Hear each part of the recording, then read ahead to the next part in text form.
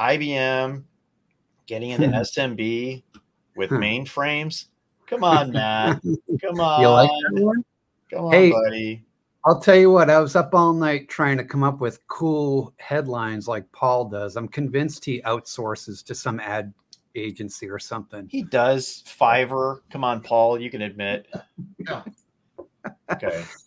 So here's the deal. By the way, pardon the background. I'm up in Fayetteville visiting my son, so I'm sitting in my hotel room. The bed is made, however. So hey, thank you for making it, unlike other folks. I'm not going to call anybody's level of commitment into question, but I'll be here for you. Appreciate that. All right, so here's the deal. IBM, LinuxONE for, everyone knows about of IBM, obviously, and while people, you can talk about its prevalence in the market relative to x86, what you cannot argue is performance, security, reliability, right? I mean, it just kills. That's why people pay a lot of money for the technology. And that's why these servers that are based on IBM technology have literally been around for decades, and people and organizations will not move away from them. And so the question is, and really it's the Wall Streets, the highly regulated, where data really matters. Those are the folks, the companies, the organizations that are holding on to IBM. Question is, how do you take all of that goodness that's in the IBM Z systems and then kind of moved into the Linux world with LinuxONE and make it available to the SMB space? And that is LinuxONE for Express. So what is it? It's taking IBM technology built on IBM Silicon, IBM platforms, the Telum AI chip, building out a software ecosystem around it, and configuring it, packaging it, and pricing it so that organizations not named JP Morgan Chase, not named, insert Fortune 50 company here, are able to consume this technology in an affordable way. Same platform, same capabilities, same level of performance, same level of reliability, same level of security, all in a smaller form factor for those digital startups, for those organizations that kind of envy those capabilities but don't have the budget to be able to start to consume. I think it's a great move. And by the way, I am in no way suggesting that IBM is going to go in and start replacing HPE and Dell at every SMB organization out in the world. But I do think organizations that have, I've been in IT, and you have the IBM side of the house and you have the x86 side of the house. I think those organizations, they're very ripe for this LinuxONE for Express to start deploying. It's, you interface it just like you would any Linux OS and like any Linux console. The applications are all, it's Red Hat and, the open source community kind of embracing it.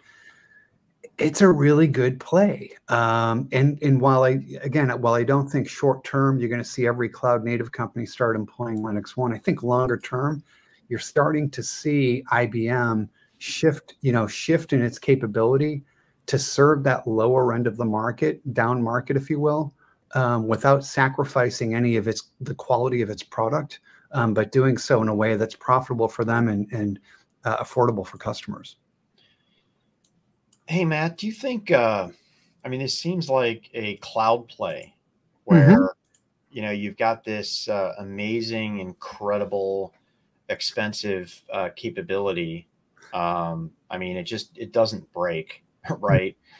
It seems like this would be perfect for like a cloud implementation where you get basically access to the consoles like you would at an AWS. Yeah, it's funny because they play this as their hybrid cloud platform, I should say, and AI.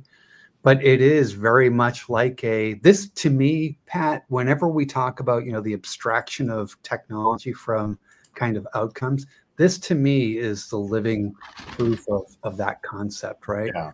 You're absolutely right. IT consumers, business users, the kind of the DevOps folks that are just looking for resources.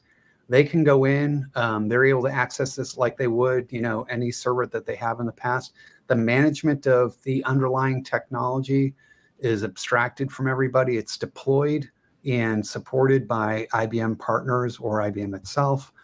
So it absolutely is kind of it is to me kind of the cloud coming to the on-prem data center. And I really like how they leveraged that Red Hat acquisition and all of the IP, from the OS, from RHEL to OpenShift, making this and creating the connectivity between these platforms in public clouds, whether it's IBM Cloud, AWS, Azure, OCI. They make it seamless and frictionless. And again, it's introducing that enterprise technology without having to have those really expensive resources, people resources, to deploy, manage, and maintain on a day-to-day basis. They're offering, it sounds like they've got a pretty healthy TCO on this. Yeah, it's funny you say that, Paul, and I'm glad you brought that up. Look, and everybody has TCO studies that are going to prove that they're the best. But, when they look at LinuxONE Express, and they have 3 flavors of it, small, medium, large, essentially. They look at their small version relative to the equivalent x86 deployment, and they're claiming a 52% TCO savings over a 5-year lifespan. That includes, that's including obviously the upfront cost, the capital expense of the equipment, but throughout the life, management, maintenance, power, all of it, potential security exploits, 52% savings. That's a pretty remarkable savings. Yeah, what's the cost of the entry-level platform on that? So the cost is $135,000, and it's for a it is your kind of mini data center in a rack that gets deployed in your racks.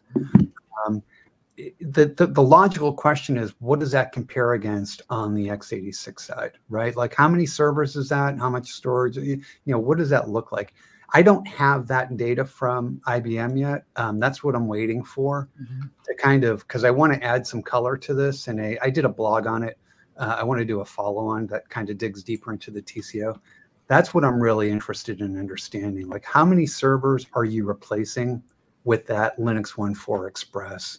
And the one thing I would say to what you're asking, Paul, kind of tied to that is, if you've grown up in the x86 world, you think about compute and computational power in one way, right? I've got sockets, I've got cores, and and you look at things through that lens. When you look at LinuxONE, when you look at IBM silicon technology, it's a different beast altogether. There is no apples for apples comparison when it comes to cores versus cores, or what IBM calls IFLs, cores and IFLs. It's a completely different beast. So I'm very hesitant to say that, I haven't played around with it. I haven't gotten my hands on it. I'd be very hesitant myself to say that, one low end version or the baseline version of LinuxONE Express 4 Express would be the equivalent of, say, 8 servers or 10 servers. I just can't say that yet. But I'm hoping to have that answer over time. And one last thing, I don't want to drag this out, but one of the things I've always been impressed with IBM on is when they benchmark and they make claims, they are so tight on what they say and what they do because of liability and for all these other reasons. They don't make claims without being able to substantiate that with a whole bunch of data on the back end that is really kind of based in reality. Their legal team there is super tight on this. So I have confidence in what they're saying. I just haven't seen it yet. So hopefully we can talk about it on the next podcast.